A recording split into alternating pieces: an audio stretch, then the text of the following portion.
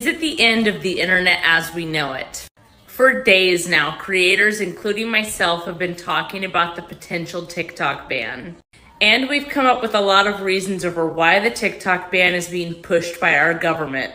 But TikTok is not the only thing at stake. The entire internet and how we speak to each other online is. What our government really wants to do is to appeal Section 230 of the Communications Decency Act. Section 230 states that you cannot be sued for what somebody else posts on your platform. For instance, if you're a Discord moderator, you can't be sued for what people on your Discord channel say. Or if you're a big tech company like TikTok, YouTube, Instagram, you cannot be sued for the content people post. It's what enables our free speech on the internet, and they want it gone. The ACLU posted about just how serious this is and how it's going to affect us. Without this protection, important speech such as communication about abortion, especially in states where abortion is outlawed, could be silenced. Movements like Me Too and Black Lives Matter may not have been able to catch on if platforms were worried that they could be sued. I'm going to use myself as an example. I live in Oklahoma. In Oklahoma, abortion is banned.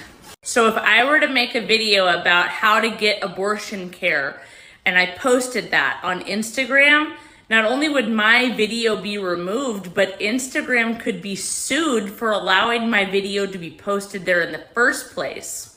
And companies don't like to lose money. So rather than pay large amounts for extensive moderation, we probably wouldn't be able to post at all.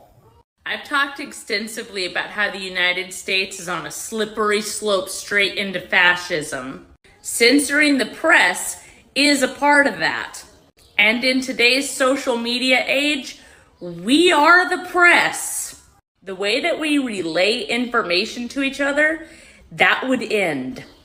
You could kiss Reddit goodbye, Snapchat, TikTok, Instagram, YouTube, all of it. The ones that remained, they would not allow us to post freely. Go back and rewatch the congressional hearing against TikTok.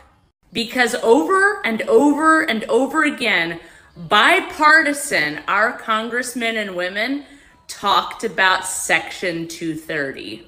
They don't want to just stop us talking to each other on TikTok. They want us to stop talking to each other online at all.